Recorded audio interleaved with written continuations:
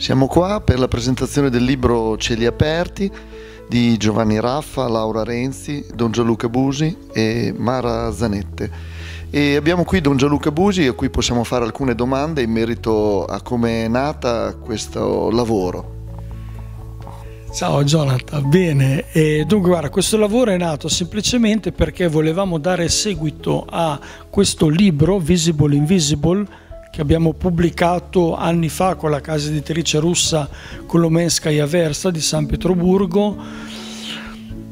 Si è esaurito molto in fretta, avevamo tante richieste di poterlo rifare, abbiamo semplicemente però pensato questa volta di affidarci a un editore bolognese che è Pendragon, e mi sembra questa nuova edizione totalmente rivisitata veramente uscita tanto bene. Ho visto che anche tu quando lo sfogliavi hai avuto un gesto di apprezzamento perché hai notato anche l'incremento della qualità figurativa.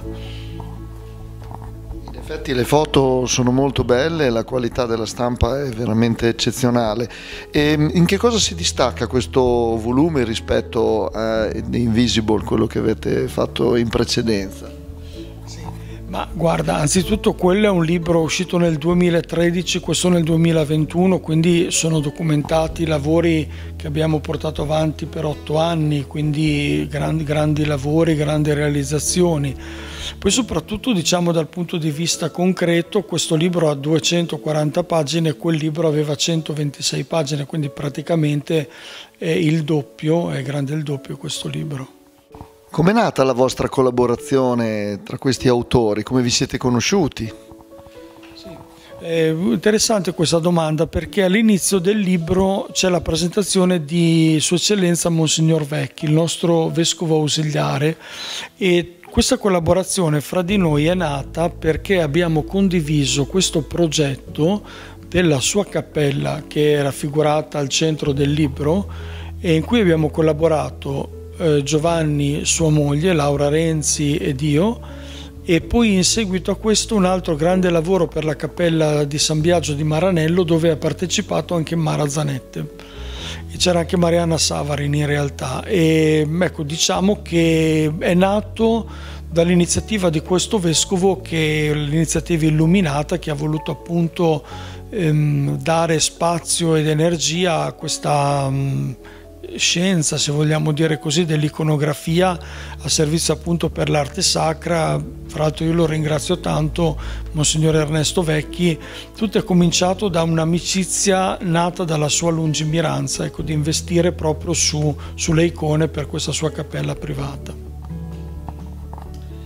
E anche per un pubblico che non è interessato specificatamente alle icone, ma potrebbe essere coinvolto. In che maniera una persona che magari non ha mai affrontato le icone può essere diciamo, coinvolta da questo lavoro che avete fatto? Ecco, questa è una bella domanda, proprio ti ringrazio molto anche per questa, perché coglie nel segno. Io ho scritto un articolo per Avvenire in cui presento questo libro e parlo soprattutto di un analfabetismo di ritorno e di una rottura del patto generazionale, e questo significa che un'infinità di persone ha perso il tracciato, un po' perché non frequenta la chiesa, un po' per gli scandali che sono successi. C'è una grande divaricazione fra la ricerca della fede, che è una cosa estremamente diffusa, molto più ampia della pratica religiosa, e la capacità invece di collegarsi con delle piste istituzionali. Allora credo proprio che le icone, abbiamo avuto questo riscontro in 30 anni di attività, che praticamente le icone hanno questo linguaggio trasversale che può essere compreso da tutti, cioè vedo proprio delle vecchiette di 100 anni che vedendo un Cristo si illuminano, vedi dei bambini che capiscono, vedi l'uomo colto che capisce, vedi l'uomo della strada.